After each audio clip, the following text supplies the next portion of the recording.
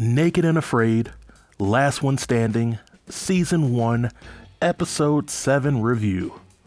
The Super Alliance has crumbled, the power dynamics are changing, and 2 of the remaining survivalists are gone forever.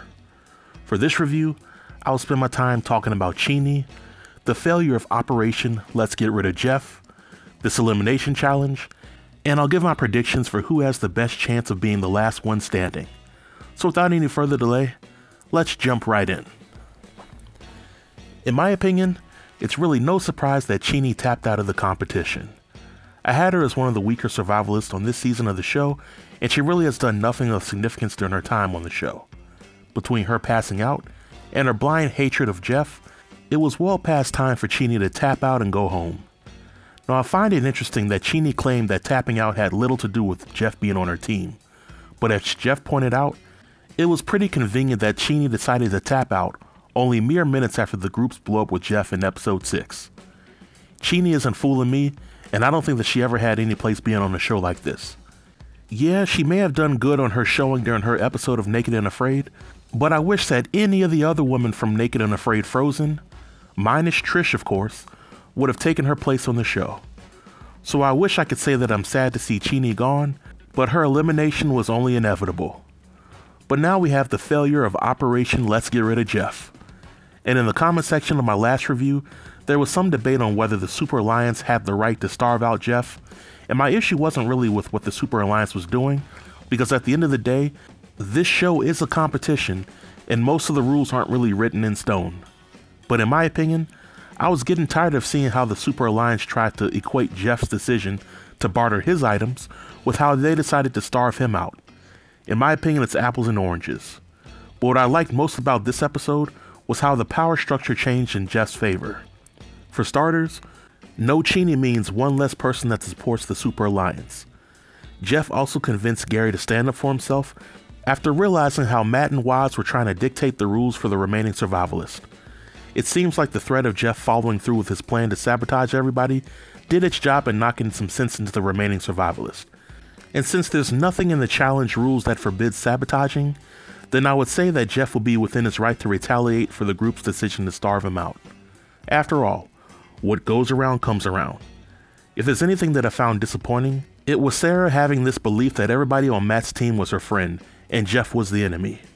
Seeing how she did the work of catching a fish only to share the fish with Matt's team was pretty silly. She actually thought that giving the other team a fish would somehow convince them to share whatever food they catch with her team.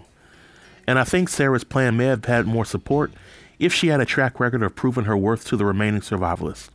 But she didn't, and since I'm speaking of Sarah, let's move on to the elimination challenge. What I liked about this episode's elimination challenge was that it was an individual challenge. Everyone was out on their own, and because the challenge was timed, the person who finished in last would have to leave the competition immediately. Now I'm pretty sure that most of the remaining survivalists expected Jeff to do a pretty bad job on the challenge. After all, Jeff has had the least amount of food to eat, and he's also injured. But Jeff finished third out of everybody, and he proved that he's still a threat in the competition. Dan and Matt finished ahead of Jeff, but Matt has an injury that may hinder him from being able to hunt or compete in another time challenge.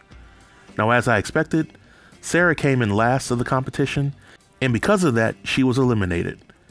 And I'm sure there'll be some debate on whether Steven was right to follow Sarah and find the cash that she worked hard to look for. But for the millionth time, this is a competition and there's $100,000 on the line. In my opinion, Steven operated within the rules, and if Steven did the honorable thing and allowed Sarah to claim the nearby cash, then he would have been eliminated. And at the end of the day, I find it ironic that Sarah treated Jeff like crap because she automatically assumed that Jeff would screw her over. And it was her former partner Steven that would do the screwing. But then there were 6, and here's my predictions for the show going forward. Although Matt's team had no luck catching fish with the net, and nobody's had any luck killing the Impala with a bow and arrow, I think Matt's team will eventually catch fish, and I think Jeff will kill the Impala. And I think this because there's entirely too much foreshadowing going on for these things not to happen. And after seeing episode 7, I still think Dan stands the best chance of winning it all. Matt's injury may slow him down, or he might be trying to make everybody think he's injured so that they will underestimate him. I don't think Gary will get too far, because he's proven time and time again that he gets in his own way when completing these challenges.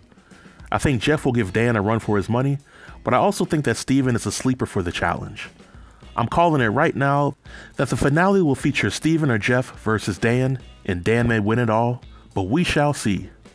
So this marks the end of the review. Feel free to leave all comments below in the comment section, and I'll be sure to reply to everybody. Until next time, stay tuned and stay safe. Peace.